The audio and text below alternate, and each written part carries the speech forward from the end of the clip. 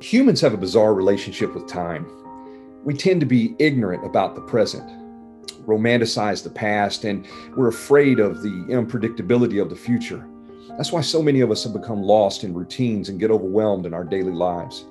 Because to take an honest look at our past and present with an analytical mind, to enter a truly liberating future, well, that would require a quantum leap in our imagination. And in a world that's become so interconnected in so many ways, this kind of rigid thinking has produced two camps of people.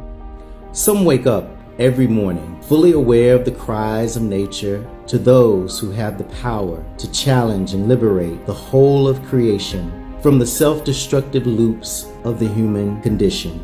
And the sun goes down on those who have become lost in the anxiety of the modern world, that they are no longer able to prophesy and have visions, for they exist entirely in the false glory of their past experiences.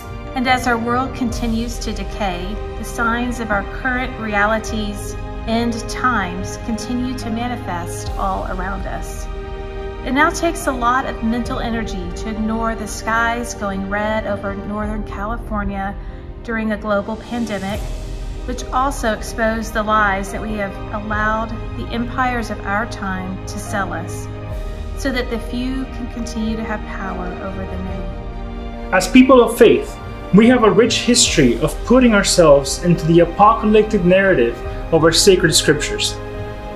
Can we continue to ignore the trumpets of revelation that continue to sound the alarm all around us? Are we even worthy of opening the seals of prophecy that can inspire our young and old to dream dreams once more, so that we may embrace a collective hope towards liberation by placing ourselves in the story of Christ? Suppose these questions stirred the truth inside of your divine self. In that case, we encourage you to ponder on this last question as we expand on our particular ministry context. How can we reconceptualize our ministries so that we may become a voice in the wilderness? One that no longer whispers, but instead screams out into the void of the human heart, collectively awakening the messianic expectations and hope that rejects that world as is, by living boldly into the world as it should be.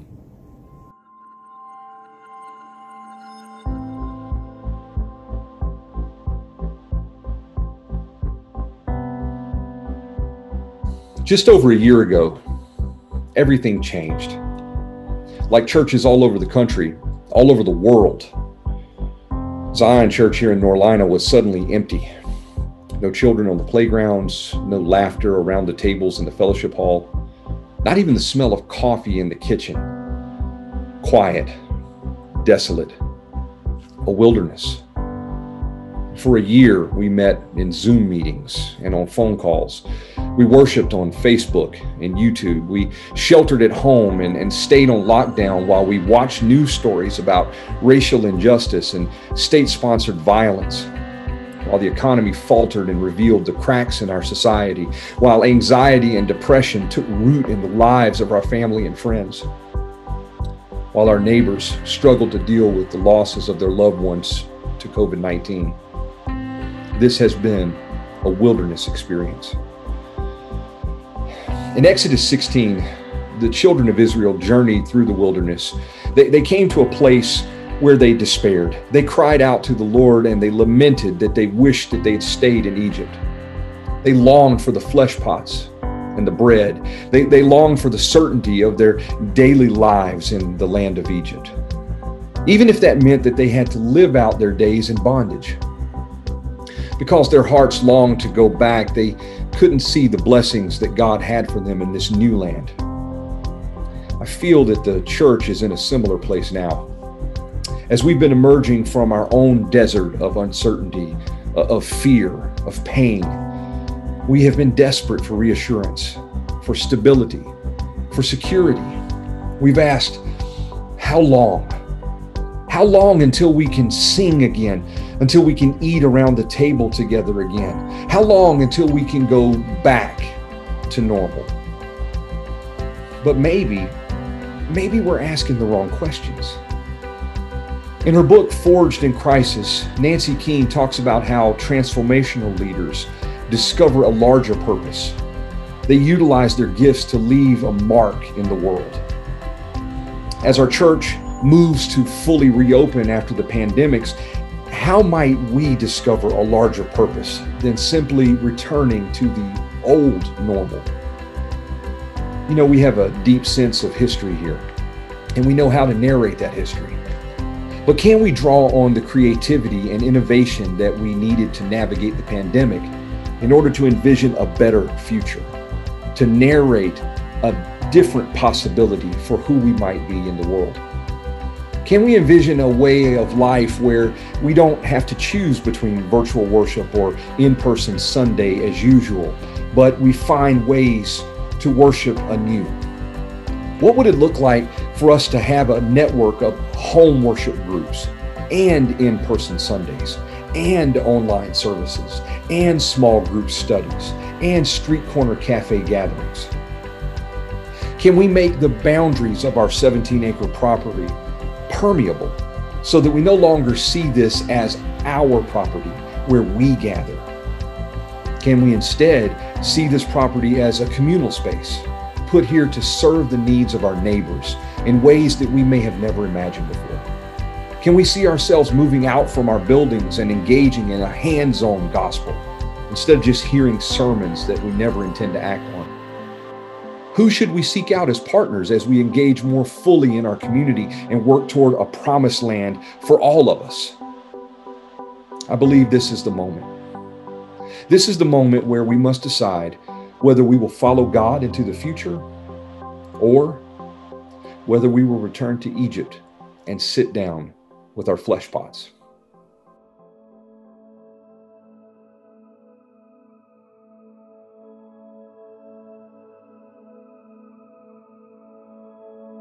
Not only are we asking questions about how our ministries might change as we enter into life post-pandemic, we also must assess how we have changed. A strategic challenge in my current ministry context is a congregation, Christ followers who are increasingly jaded. They wonder if there's still a place for them in the family of God. They wonder if they even want to be associated with the people of God. Pre-pandemic, their lives were too busy and they just thought they were tired. Coming out of pandemic, they are beyond tired. The constraints are obvious and heightened and often resemble reluctance. Through the work of Morgan and Barden, I am challenged to find the beauty in these constraints and to work at allowing these constraints of time and energy and enthusiasm to stimulate a better way of approaching our shared ministry together. Before COVID, the congregation was working towards expanding our ministry with those seeking asylum, and through opportunities unforeseen, a groundswell of interest is building. The congregation now has an opportunity to open a hospitality house in the middle of Central Texas. And as we strategically plan and discern for this ministry, the work of Morgan and Barden can be instructive in acknowledging our constraints and working to allow these constraints to stimulate a new way of envisioning our ministry together here in this community. Additionally, the reality of multiple pandemics exposing the fractures in our society, our church's long-standing commitment to ministering alongside of a sister Black church in town has now become front and center. In our jaded reluctance, we may also be sensing a call to hospitality in a very unhospitable society. Pre-COVID, I would not have embarked upon two major extensions of the church's ministry in areas of social justice at the same time. However, we are in a new era. I am challenged to use the tools of improvisation as I watch what is unfolding right before me. In improvisation, the goal is to take what is thrown at you and to say yes and. Say yes and to what comes at you.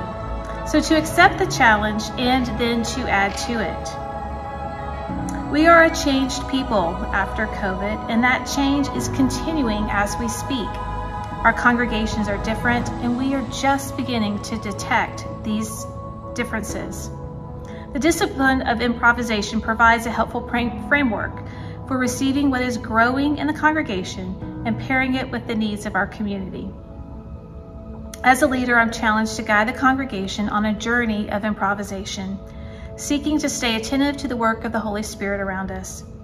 It may just be that in the discipline of saying yes and, that we find our constraint of being reluctant and hesitant transformed into a beautiful hospitality. This can be the very impetus we need to envision a new way of being God's people in this fractured world.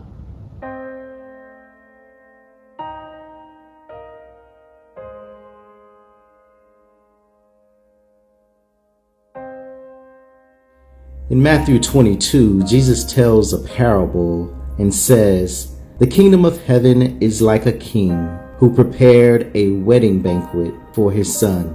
Invitations had gone out, but those who were invited had refused to come. Reminders go out about the invitation, and still there are no takers. The invited guests pay no mind to the invitation, preoccupied by other things, more pressing matters, I guess. Still, the banquet is ready, and so the instructions are given by the king to go to the street corners and invite to the banquet anyone you find." So here we are, having been confronted with pandemics, and the question for us, First Baptist Church, is who will we be in a post-pandemic crisis? We enjoy a 209-year rich history, but if we are not to experience the impoverishment of the spiritual food that comes from the banquet of God, we must think slightly differently. Pre-pandemic, we operated within the confines of our denominational perspectives. We invited those of what we thought to be like minds. And yes, we can say, as the gospel was proclaimed, we invited all. But did we invite all? Christ is wise to show us that our invitations are not always for everyone, but for selected ones. We are to challenge ourselves to invite anyone we can find. So I envision that means we'll have to think more critically about being more intentional about anyone we can find. That's going to include those that are vaccinated and those that aren't vaccinated.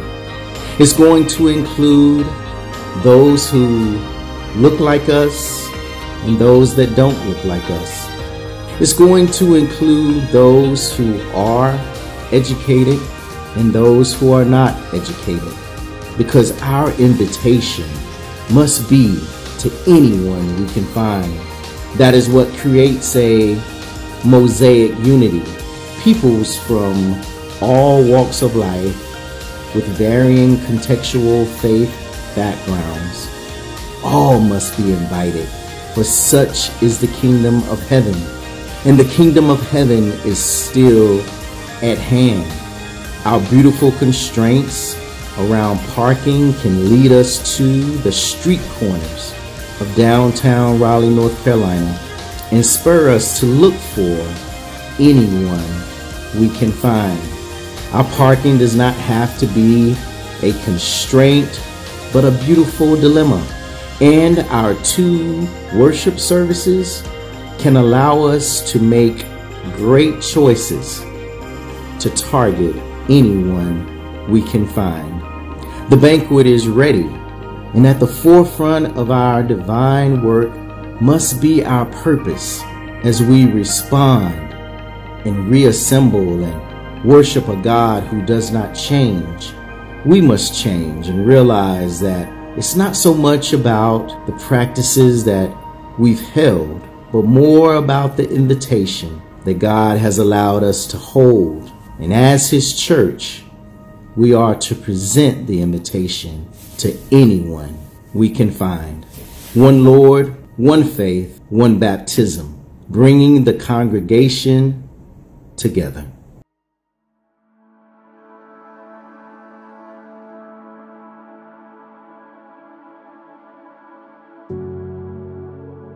And in Miami, Florida, the invitation to anyone we can find, alongside a spirit of innovation and hospitality, has allowed our ministry, called No Reservations, to attract folks that have left the church and have become part of the population in the United States that claim no religious affiliation.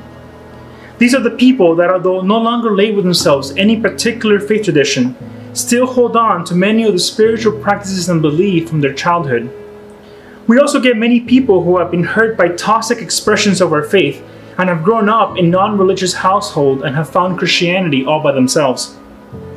Many of the folks who join our group also bring a basic understanding of the Christian faith, a mixture of Sunday school theology alongside the popular social discourses that focus on the worst parts of Christianity.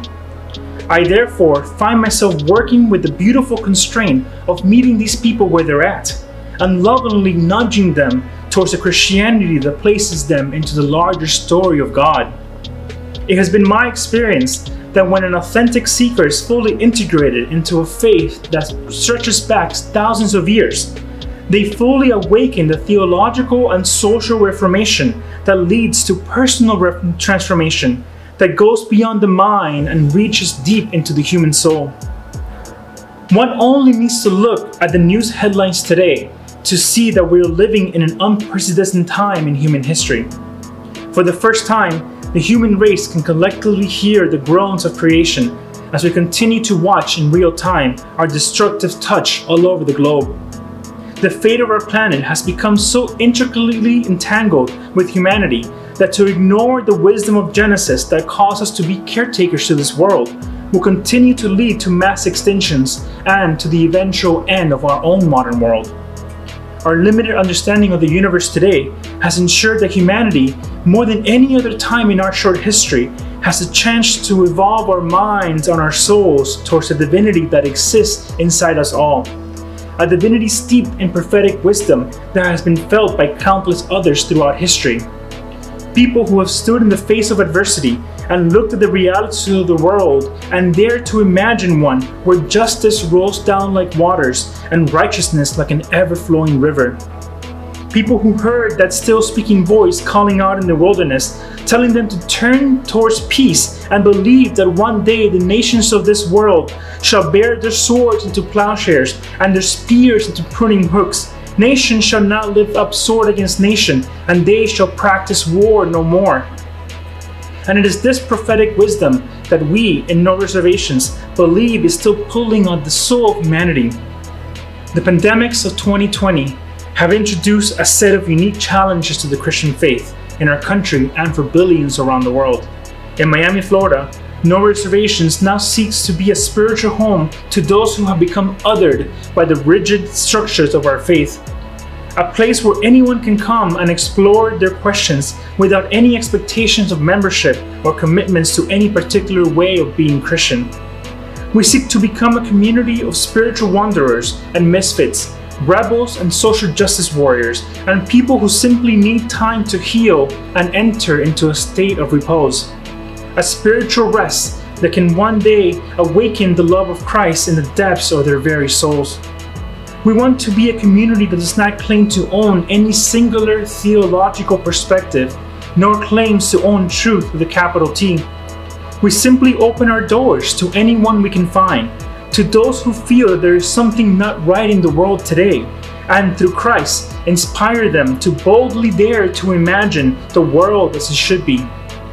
And above all, we wish to be a group of reformers who genuinely feel and fully embrace the prophetic wisdom that connects us to 3,000 years of theological insight, so that collectively we may truly become the people of Revelation, bringing about our true potential so that we may spiritually evolve and break free from the self-destructive loops of our fallen nature, inspiring in others the hope that we will live into the fullness of our New Jerusalem, starting with us and fruitfully multiplying outwards.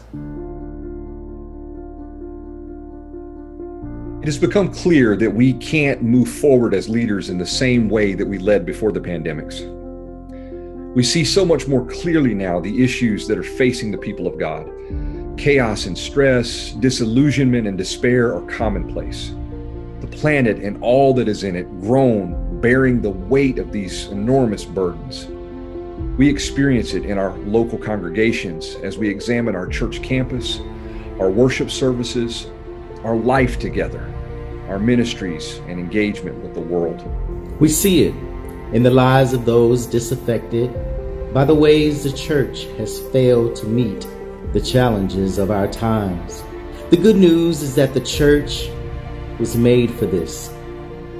It is not the first time that turbulence has hit the church and challenged the people of God to respond with life-giving love and innovation of Christ.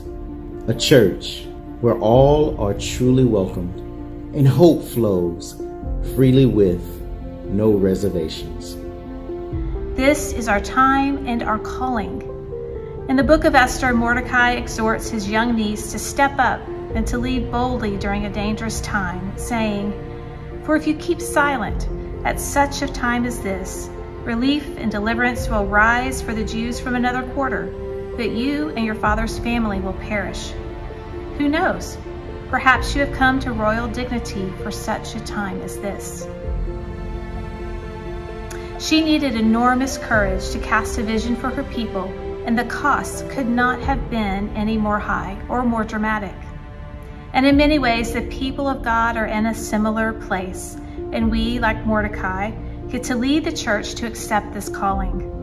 The stakes are high, and the needs are great, and yet we have what the world needs most. May we face the challenges of ministry in a post-COVID world and receive them with an improvisational mind, one that says yes and, training ourselves to ask the best questions and to use integrative thinking while transforming our constraints to stimulate newness. It will take courage, vision, and leadership, but this is why we are here. For such a time as this, so that the world that sits in darkness may join the chorus recited at Purim, saying, "Blessed are you, my Lord, our God, our sovereign of the universe, who has kept us alive, sustained us, and brought us to this season." So say we all. Amen.